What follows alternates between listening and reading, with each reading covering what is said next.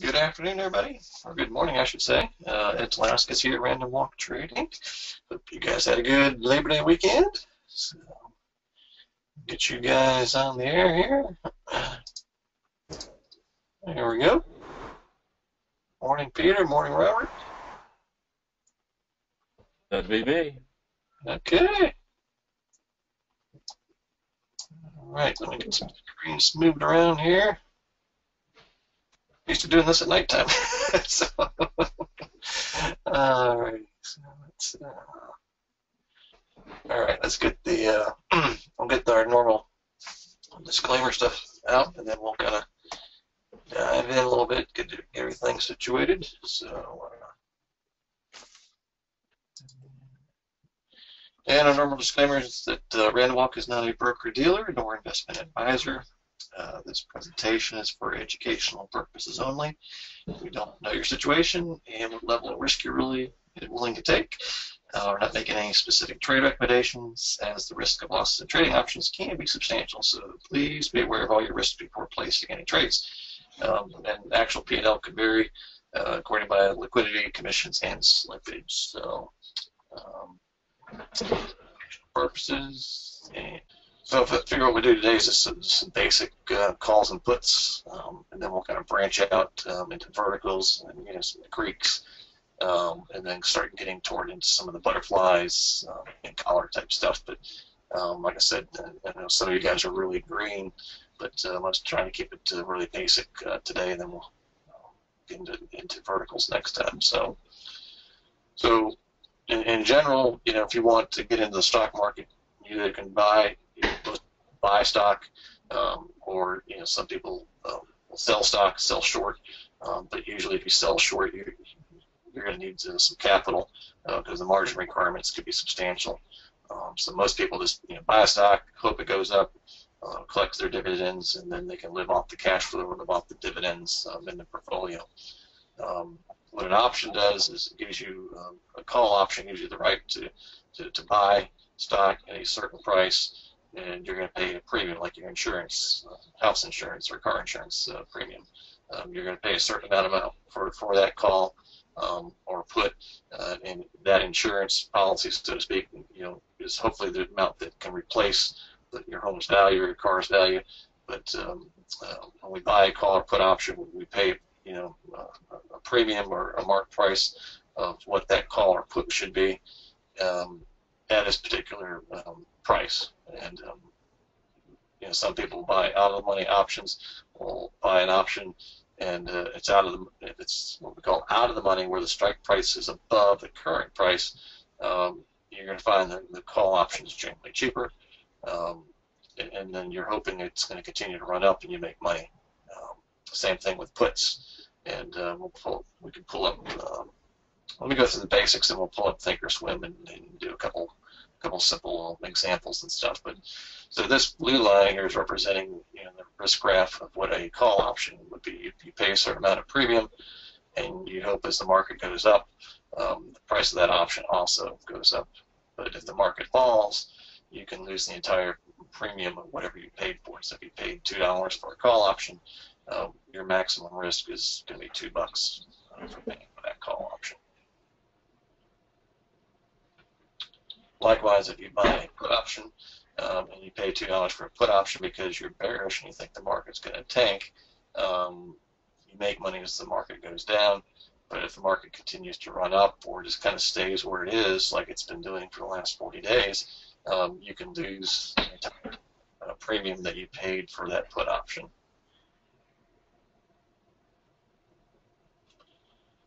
Another scenario is you can sell a call or put, and in this case we're selling a put, and by selling a put you have an obligation to deliver the stock or whatever your underlying is at a certain price. So, and like I said, we'll use maybe use Apple as an example. And if you sell a put on Apple at $95, and you're selling that 95 put, you're hoping by expiration that put option expires worthless, so it's got to be at 95.01 or out of the money in order to collect that premium. So if you collect $1 for selling that put, which is fine, but if Apple comes out and for whatever reason the market tanks, Apple goes with it, you have unlimited risk to the downside. So, not a big fan of unlimited risk. And likewise, if you want to sell calls, some people will sell calls against stock to collect some premium. If you sell a call and collect $1, out of the money, you collect that dollar, and you're hoping that the stock doesn't go too far advanced. If you're long stock and sell a call option against it, you don't want to make sure that you want to collect that premium, and the call expires worthless at expiration. And if it goes down, you get to collect the $2, but your long stock is going to suffer because it's the risk graphs. Oops, let's draw a line here. Because a long stock, price goes up, you make money. Price goes down, you lose money. So, yes, you're going to make your dollar that you collected on the call option that you sold, but you're going to be losing money on your stock. So, oops.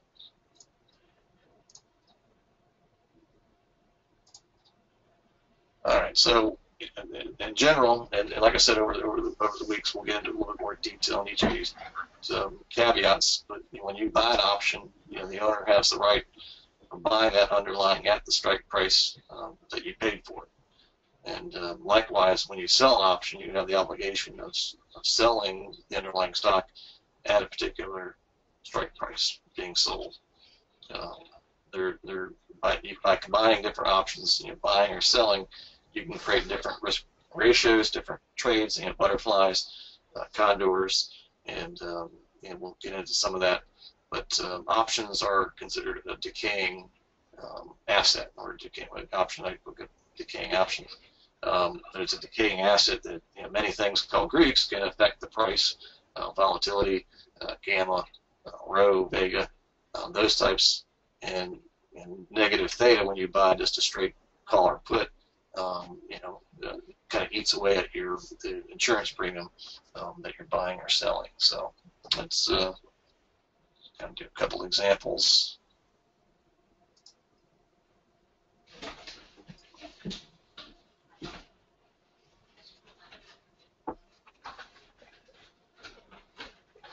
So here we got Apple, and the other thing, and we'll talk about this too, is which month do you want to buy, and it depends on your either technical analysis. Where do you think the stock's going to be at a certain point in time? Apple right now is at 107.89. Let's pull up a chart here. And what I like to do is look at a weekly and daily chart, and hopefully they're both in agreement, where the weekly is going up, the daily is going up. That way you got a greater likelihood of being on the right side of the trade, as they like to say. So let's look at Apple.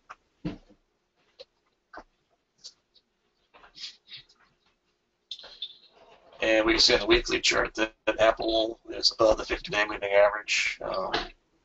And then on the daily chart, Apple's making what they call a golden cross. The 50-day moving average is going above the 200-day. Definitely bullish for the Apple fans, but they got their iPhone event coming out tomorrow. There could be some people buying ahead of it. The one thing that's a little bit concerning is the volume is not as high as I'd like to see it. When we kind of cross above the 200-day with the 50-day, I like to see some volume there. It's been kind of below average. Volatility's in the bottom of 12%. So if you're buying a straight call or put, having that IV rank in the lower third or the lower 25% is usually a good thing. So the first thing you have to assess is, okay, where do you think the price is going to be in 30 days? Do you think it's going to be 110? Do you think it's going to keep going up? Looking at the weekly chart, you got a little bit of a double bottom happening here. So if it crosses above 111-ish, that could be very bullish for the stock. So you may want to look at maybe 120 is your target. So what we can do is let's look at what the 120 call is. Roughly 30 days out. And we can use, I'll use your regular October 20. That's 45 days out. And I'll look. I'll pull up. I'll pull up the September 30s, and we're just going to do about 8 strikes.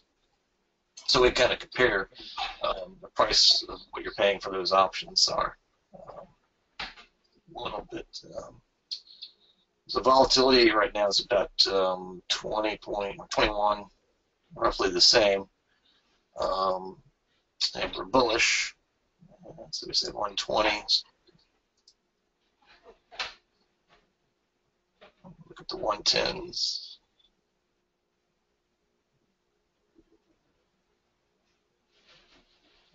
110s here roughly. So if we're bullish on Apple, and again, this is I'm just picking 2 months at random here. I'm looking at the September 30th options. They got 24 days left. And then I'm also going to look at the October 21st options, which are 45 days out, almost twice as long as far as duration. With the IV being as low as it is, we could buy, and we're bullish, we can buy a straight call. And if we think it's going to go to 120, maybe we're going to go ahead and buy the 110 call. So if we use the September 30 options with only 24 days, we're looking at roughly 131 by 133. So let's say we want to buy it, it's $1.34 for the 110 option. If we October 21st option and bought that same option, it's basically $2.06. So it's about 70 cents more. And it's like, okay, I'd probably go for the cheaper option. Well, yes and no.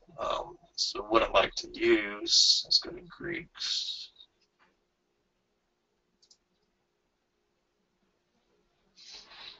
Like I said, we'll get more in the Greeks here as the weeks progress, but at the same price. But what I've done here is I've changed my layout to show the Greeks, the delta, gamma, theta, vega. Delta is basically for every $1 move in the underlying, it's going to increase by, in this case, 37.37 or 0.357 cents for every 1 point move. Whereas if I buy the more expensive option, I would say more expensive, but in terms of just price, that's $2.05.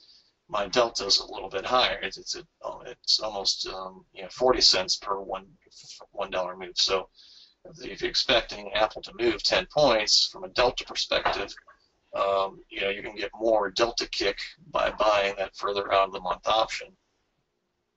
Now, the second thing is I'm getting a little bit Greeks here is the gamma. Gamma is the rate of change that your delta can change. So after a 1 point move and underlying, this 36 cents roughly plus 6.5 cents, the new delta is going to be around 43 cents. So for the next 1 point move, it'll be around 43 cents. And you kind of repeat that process as it keeps moving up by the amount of the gamma. Now, the thing that I'll focus in here a little bit is on the theta. So we talked about calls and puts being decaying assets, but what we want to look at is the thing. This, you think this 110 is an insurance policy that we're buying for $1.34, or we can buy one at $2.03. And the trade-off is this 110 is cheaper, but the amount that it's decaying, so one of the things that affects that price is the theta is minus 0.04. So when you're buying a straight option, you're going to lose 4 cents a day on this particular option. Now, we have to take into consideration movement of delta and the gamma and the vega, but from just a theta standpoint, if we just sit here, like the SPX has been doing pretty good for the last 30 days, you're going to lose 4 cents a day. Whereas if you go a little bit further out in time, the theta is only 3 cents. So oops, let's see, we can 110 option here. Yeah, so 3 cents. So okay, we're down to 2. I want to say 3 cents. So you're saving a penny a day as far as theta eating away at your insurance policy. So if all things were the same, from a theta perspective, you're going to lose 3 cents. If Apple just sat here at 107 or 108 roughly, you're going to lose that amount of premium by 45 days. And eventually, it'll eat away at all your premium as we get closer and closer to expiration. Now, the other Greek that comes into play that is Vega. This is what I call the wild child sometimes. I call it wild child because if volatility pops, it can really add a little zip to your step, or add zip to your option that you're buying or selling. If we're buying, we want Vega to go up, and Vega will typically go up, especially when we get closer to earnings. Vega will have a when Vega is positive, this is let's say 11 cents. For every 1 point increase in implied volatility, you're going to gain 11 cents. So we have to keep all these Greeks in mind that helps determine what the price of this option that we're paying for.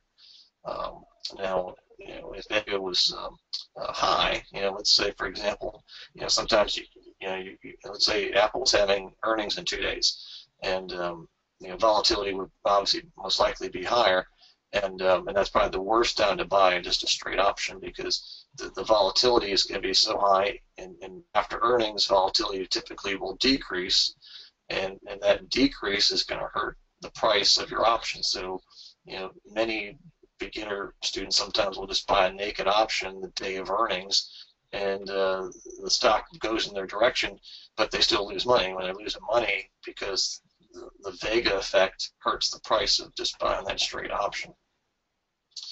Now, if you were bearish, as we wanted to buy the 105 put, because we think Apple's going to go down. I mean, chart-wise, I'd say it's a bullish setup, but it could break down and say decides they have their little event tomorrow, and they don't really woo the investors, or and Apple tanks to say 80, because no one's really impressed. In that case, buying option, the Vega is going to help you, because as volatility increases, oh, we got filled. Interesting. Okay. We'll talk about the bull session. That's our Facebook trade. The put option, which is positive. So when you're looking at the Vega on puts, and the Vega is positive, and you want, and you're in a bearish stance, like you think the market's going to crash. We could have used SPY, but it could be any stock that you have a bearish position or bearish bias on.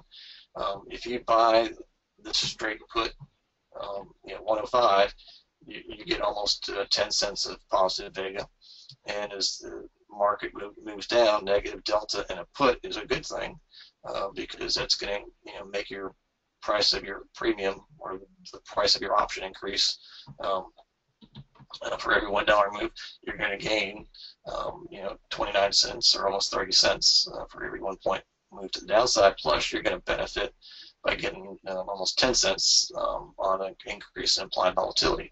So if we get a flash crash or something, then and Apple goes to 80, you're going to be cheering. Now, just as we did with the call options, this is the 105 put, roughly $1.10. If I go out to let's see, the October options, it's $1.74. So going further out in the time, I'm paying more for that option. But just like insurance policy, you don't buy house insurance when the hurricane is 200 miles off, 200 miles down the road. You want to buy it long beforehand. But with this longer time, and with this 105 and 175, I'm paying more for it, but I got 45 days of coverage versus only 24 days. Now, going further out in time when the implied volatility is low is a good thing, because the implied volatility is that I'm getting 14 cents versus 10 cents. And like I said, when the volatility decides to pop, an increase, you're going to get a 14 cents from the increase in implied volatility, and you're also going to get 34 cents from the gain of the negative deltas by buying just the straight puts. So that's kind of how. Let's just pull up one of these. Since we're talking puts.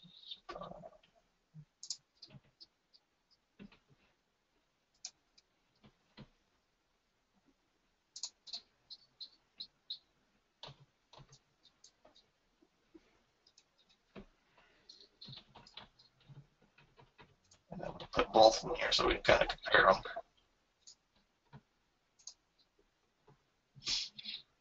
And let's turn off one.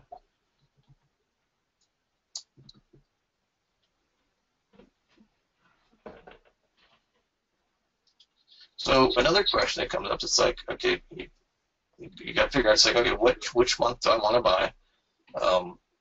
And then, what do we expect the underlying to move to? So when we looked at the chart, you make a judgment call saying, okay, it's going to go up maybe to 120.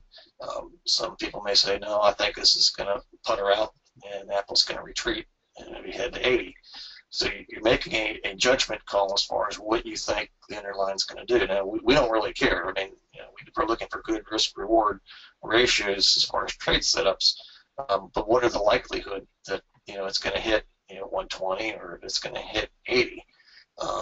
And what we can do is when we looked at the option chain, we can look at the implied volatility.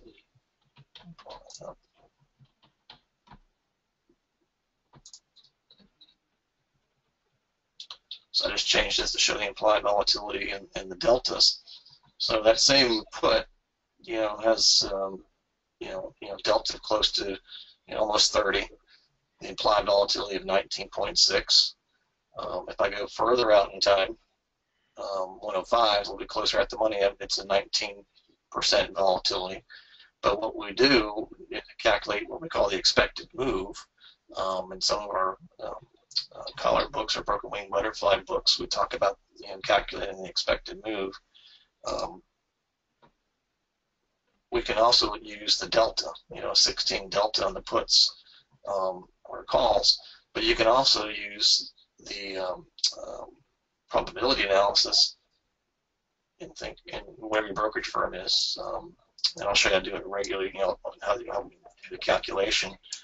But so for the September 30th option, if we're bearish, this is a plus or minus 1 standard deviation based upon the implied volatility.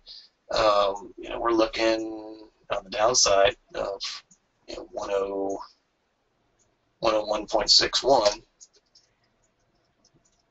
versus, if I look at the October 21st, it's 99.28. It's just volatility is roughly the same, so these numbers are pretty close because volatility is so low. Now, one of the concepts with volatility is when it's low, the distribution curve gets very tight, and the plus or minus 1 standard deviation gets flatter and flatter, so to speak. But as implied volatility increases, the range, the range at which, depending on which month you pick, is going to expand. So looking at our profile, I can simulate what we just saw in the probability analysis and get us pretty close by changing this to the X. So for our September 30 option, this is the 105 put. This gray area is giving us the boundary of the plus or minus 1 standard deviation. So if you're bearish on the stock and you hope it goes down, the lower 1 standard deviation line as it appears right now is at 101.64ish. And you can, you've been looking, I can set this to percentages or to be standard deviation. So I'm just clicking on that to get standard deviation.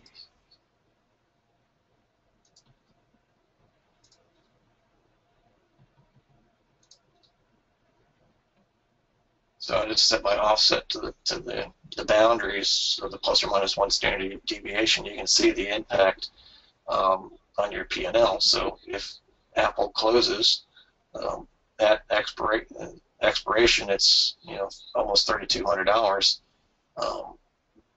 for that particular option. But if it continues to go up, your break even is 103.89 roughly. So like I said, if you got a bearish stance, you want this to keep going to the downside. So when we're picking particular strategies or strikes, we're looking at what I call the backyard. I'm calling this gray area the backyard. When volatility increases, the backyard gets bigger. It's going to take you longer to mow the backyard, and the dog's got more room to run around. But when volatility gets very tight or very low, like it is now, VIX is I think at 12.5. The backyard I can get done in about 10 minutes. But the backyard gets smaller and smaller as volatility gets larger.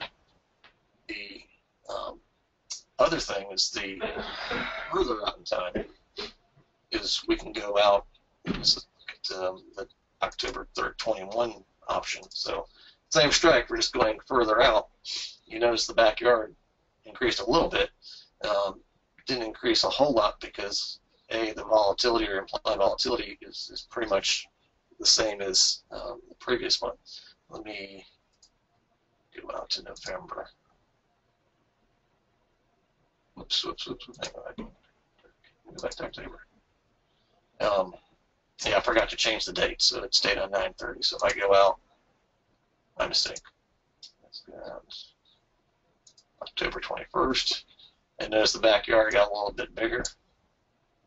So this backyard now, I can almost put a little bit of a swimming pool back here. It's got bigger because we went further out in time. And I'll just exaggerate that point by going to November's options. Now the November 105 puts it 335, almost 3 times as much as the September 30th options. But let's look at what the backyard's looking like. The backyard's pretty darn big. We can have a nice little party back there, a couple swimming pools, a band, whatever. This backyard's getting pretty big, so you have more opportunity to benefit from a downside if that's your prognosis of what the underlying is going to do. But the two things that to look at is A, where do you think the underlying is going to go, and then 2, is the strike or the strategy I'm picking inside the backyard. So what I mean by that is, maybe you say, hey, I want to go out and I'm really bearish, and I'm going to buy, I'm going to say the 95 put. So this 95 put cost 9 cents all the way in November, but that likelihood is outside the yard. So not something that I would entertain. I mean, some people can speculate, but you would like to play in the backyard, and the strikes from 97 to 118 in November is where we'd like to kind of play. If we can set up a strategy that has our profit area somewhere or all this area in the gray is where we'd like to kind of see the trade kind of expire. If you maybe got broken wing butterfly or a vertical, we'll kind of get into that. But if you're just doing a straight option or you're selling a straight option, now on the flip side, instead of buying this, you decide you want to sell it. So here you're selling the 95 put for 88 cents. Not that I'm recommending this. I'm just showing this as an example. We talked about unlimited risk. Well, you're going to need roughly $94,000 to put that position on because it's essentially treated as unlimited risk. So I'm just going to shrink this up. So if Apple tanks to 80, you're going to lose 15 grand, but you're going to say, oh, I collected $870. So that's what we're kind of talking about as far as applications, because when this option expires in the money, and the stock's at 90, you have to deliver that stock and pony up to the table and say, here's my 94 or whatever money is, and the person that bought that, they're going to be happy because it's going to be in the money. So that's just a simple example of just kind of buying and selling straight options.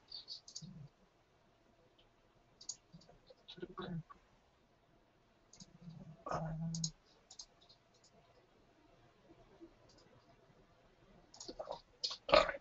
So any questions on that?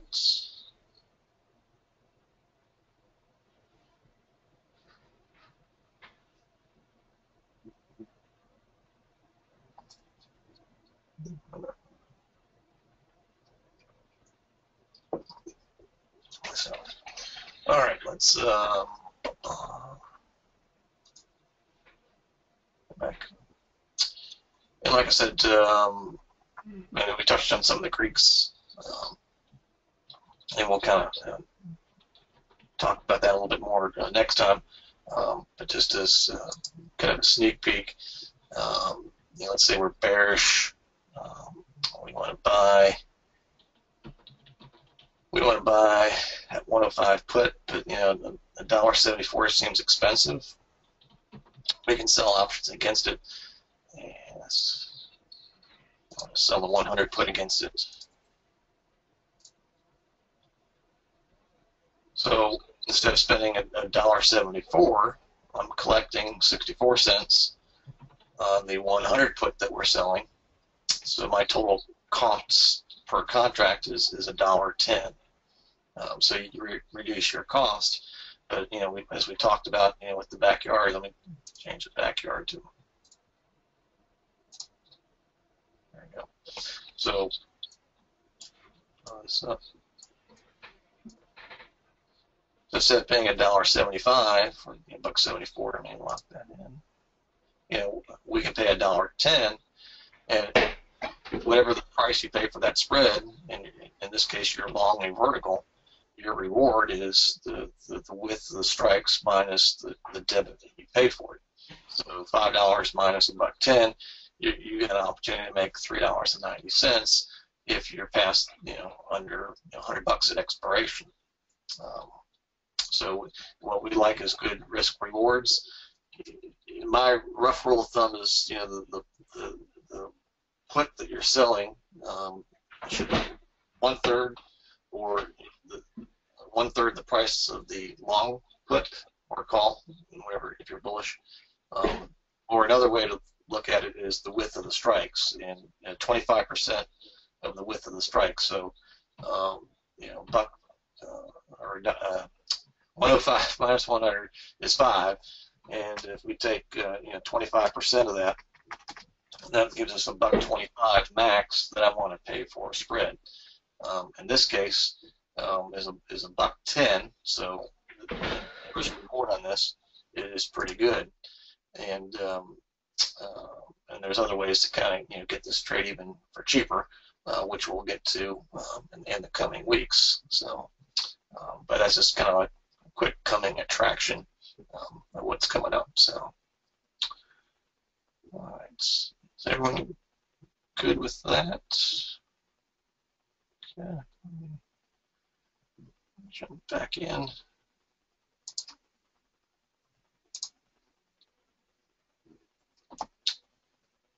All right, so we touched about the right of buying on the underlying at the strike price, and when you sell an option, you have the obligation of selling the underlying at that strike price sold. So one of the things that you hear is in the money, at the money, or out of the money, and it's like, okay, where's all the money?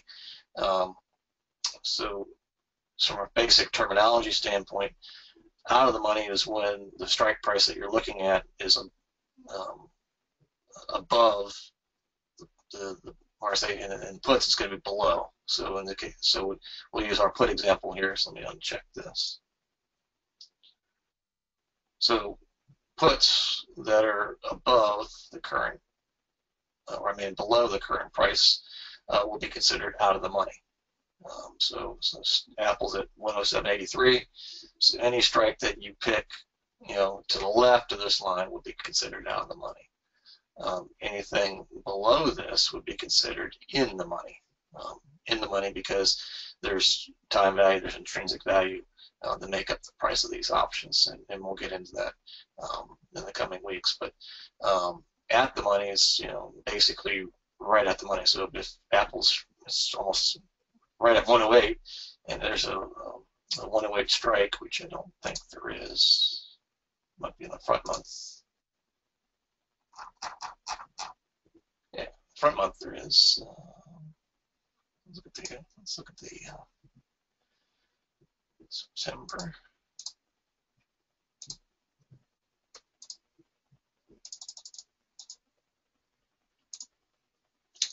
So this is at the money. This is front month, September 30th, and you notice the price is $2.28. He said, "Hey, that's expensive." I was like, "Well, you're right at the money," and if you look at the deltas. Let me kind of simulate that, and we'll put the 105 that we had earlier, and that was out of the money. So you see that I'm showing the example here: 108 put, paying $2.28 for it, versus an out of the money, because the 105 is to the left. It's lower than the strike price. Call, if you just kind of flip it around. If we're looking at calls, out of the money would be to the right, in the money would be to the left.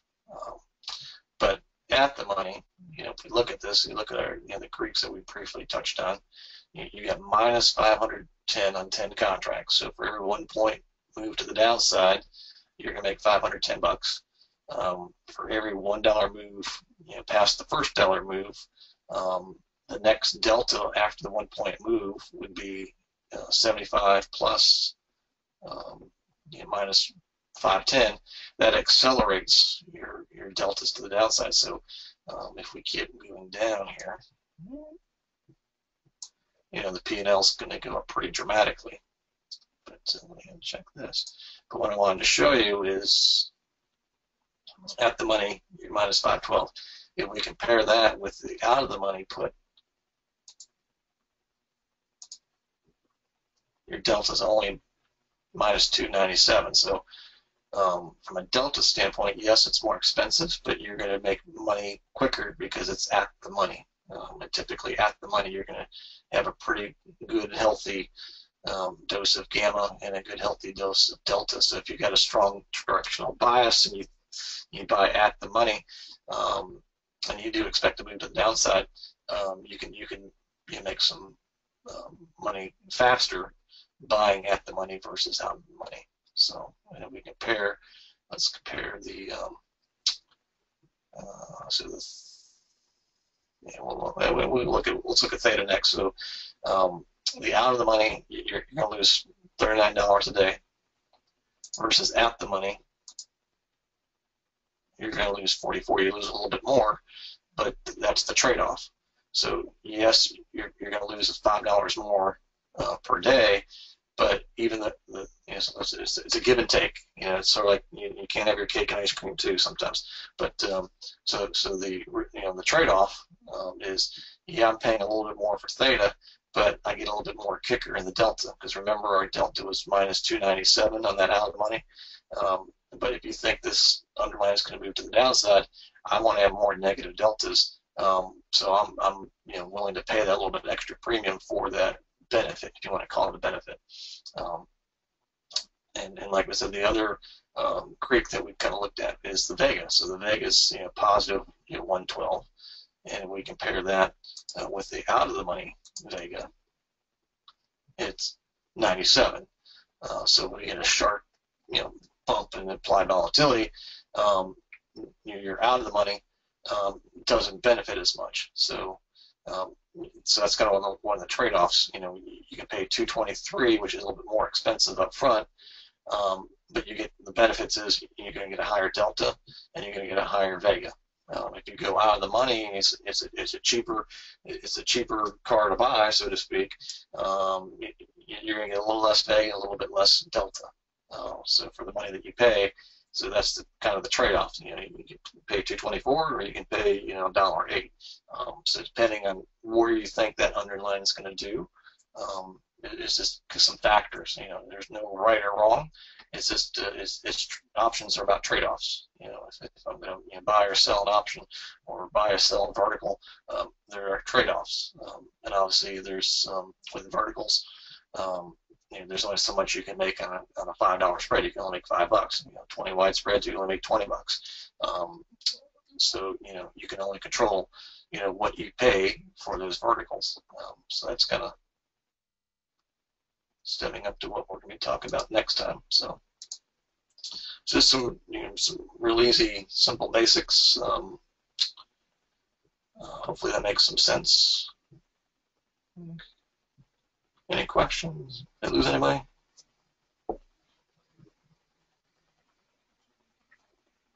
Okay. So with that, so next time we're going to kind of delve more into the vertical spreads. I'm on vacation after 5 o'clock today. I'm going to Kansas City. As I mentioned before, anytime I usually go on vacation, the markets go south. So if you have a bearish stance, you can place a bearish stance to the downside. And what I want you to do, so part of the homework is I want you to practice logging into options analysis. If you got any trouble logging in, you can call the office. They'll help you out. And watch the new member videos. And so let me kind of flip screens here.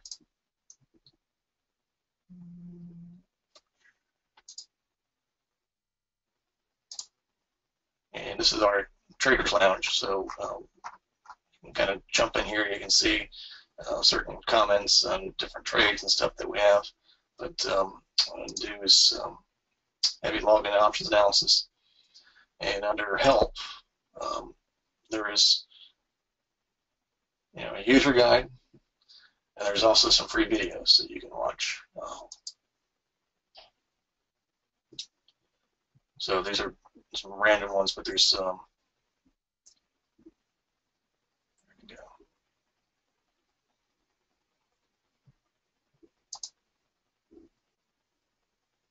And you can see what's new. But there's also getting started. I'm sorry. That's not what you guys. Under home, getting started. So there's kind of walk you through it. There's some videos in here. So a little more advanced. If you get stuck, don't worry. But just kind of get your feet wet, kind of logging in. And like I said, we'll set up a folder so we put our trades in. Log in. And as we find certain trades and stuff, we'll stick in the folder. And if you want, what we can do is I typically on Monday, Wednesday, Fridays do like a trade of the day, or there's people can kind of chime in with particular stocks, and we kind of find a setup. We can pick one of those trades and put them on and kind of follow the trade. So if there's one of those trades that you like, let me know.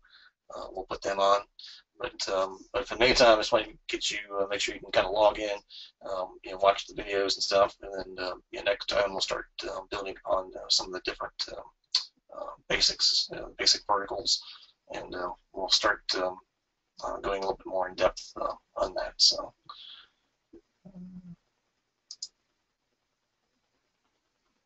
All right. Any other questions?